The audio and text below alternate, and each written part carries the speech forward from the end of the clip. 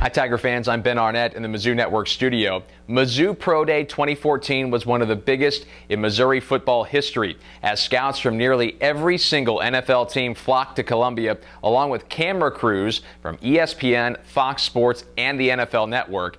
Everyone was here to check out the former Mizzou stars who hope to become the next Tigers in the NFL. As I mentioned, scouts from all over the league were at the Mizzou Athletics Training Complex and Dan Devine Pavilion to see these Tigers. Let's start on the bench press, where Michael Sam bested his career mark of 17 reps at the Combine by tying his personal record of 19 on Pro Day. Meanwhile, Justin Britt, the former All-SEC offensive lineman, helped himself a great deal. After racking up 23 reps in Indianapolis, Britt blew that away with 26 on Pro Day, the most of any Tiger. Let's go to the 40-yard dash, where Coney Ely, who ran a 4.9 at the Combine, destroyed that time at Pro Day, a 4.57 in his second run inside the Devine Pavilion. That made scouts and certainly Mr. Ely very happy. LaDamian Washington showing off his wheels too, the kid from Shreveport flexing that SEC speed as he goes for a 4.39 on his second 40-yard dash of the day. Great speed from Washington. How about our old buddy Max Copeland, the enigmatic offensive lineman? Got a lot leaner since the season ended, so he's moving well as he set a personal record 4.63 in the eye test.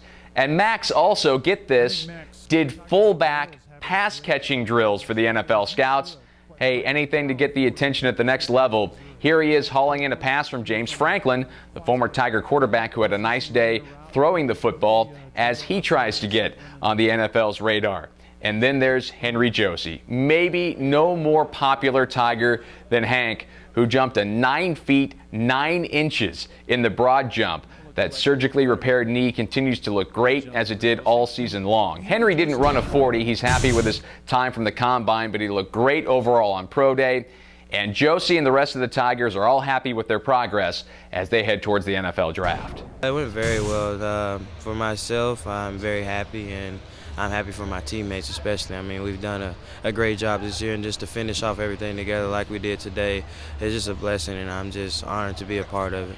I was at the Combine, so that was the majority of it. I think, you know, that was the first impression that I could leave, and then this was just kind of like a follow-up to that. And then we still got another month until the actual draft. So then we have some, more personal, more